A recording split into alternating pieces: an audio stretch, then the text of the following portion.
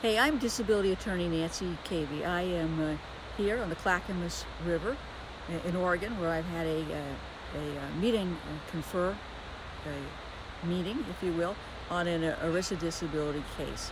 And I'm taking the day off. My husband is going to be fishing on the Clackamas River because he's a fly fisherman. I'm not, so I'm doing what I love to do, and that's talking to you. When we have filed a complaint and an answer has been issued by the carrier and we've had a case management conference, then we get into discovery. Well, what's discovery? The discovery will take two forms. Basically, there is written discovery and then there are depositions.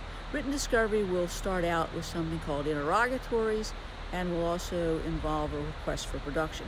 Interrogatories are lots of questions that are sent to the opposing counsel to try to get at information that forms the basis of the decision, who was involved, what they relied on, how they got paid, and we're also trying to establish, depending on the circuit, that their decision was influenced by something called bias. There are two standards of review generally in an ERISA case. The standard of review can be de novo, which means that the judge can substitute their judgment for that of the disability carrier, or there is arbitrary and capricious.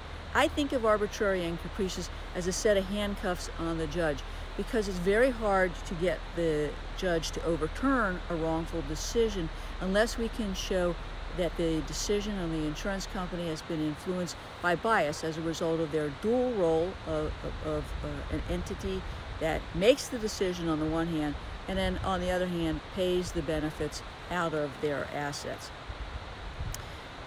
And that can be tough to get in the discovery process, but that's why we start out with interrogatories. We also issue a set of requests to produce, and we're also again asking for production of documents that will get at the basis of the denial, the standard of review, and how we can attack the decision as being a violation of the arbitrary and capricious standard of review, or ultimately give the judge enough information at a de novo standard of review to see that the disability carrier really wasn't acting as a fiduciary, which means that they weren't acting in your best interest as a policy holder or a participant in a plan.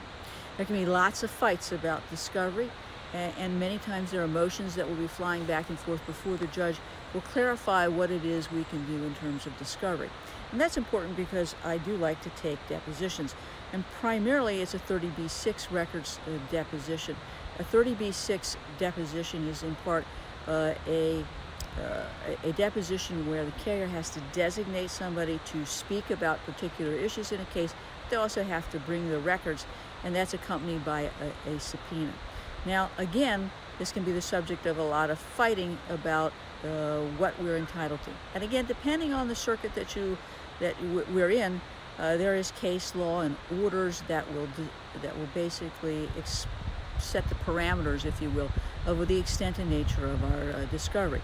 But what's also important about all of this is there's a time limit for conducting all of this discovery, because the next thing we have to do, if the case doesn't resolve at mediation, is to file what's called a motion for summary judgment. And I'll talk about that after we talk about the mediation process in an ERISA case.